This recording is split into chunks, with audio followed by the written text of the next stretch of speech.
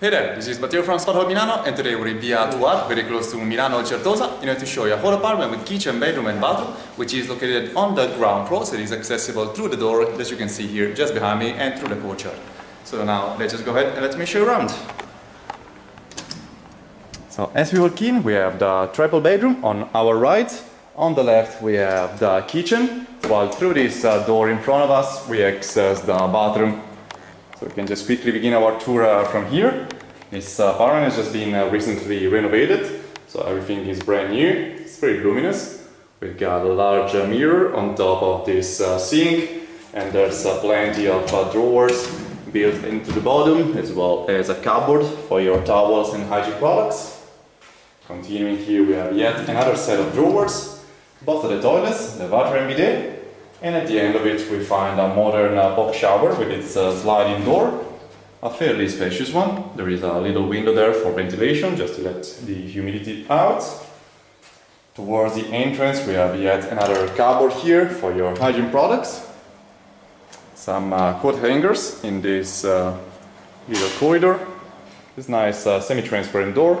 While here we have the kitchen itself, with a little table there on the left, with its 4 seats.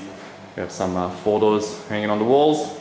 In this corner we find a freezer in this first cupboard and a fridge right underneath. We also do have a modern microwave over there. At the bottom here we have a cupboard with some shelvings to store the plates and the necessary for cooking. Some large drawers in here where you can store the food. While in this corner we've got a fully operational washing machine. This window here is just overlooking the interior courtyard. While continuing, we've got a large double sink, room for the rubbish at the bottom, while at the top you find the rack to dry your plates after washing. Continuing, here we have yet another cupboard with shelvings inside. At the bottom we even have the dishwasher, so all the modern facilities. The oven right on the side, and on the top we've got the gas stove with its fan built on the top, plus another cupboard, more room for the food.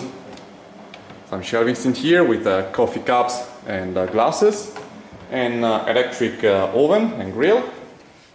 All the cutlery is placed in these drawers. You got plenty of room to store your stuff, and a corner cabinet even here. At the top of the door there you've got a little storage compartment, so you can place your luggage in there. And now as for the bedroom, it is still a bit messy at the moment, as some tenants just moved in, so all of these luggage are not going to be here, of course.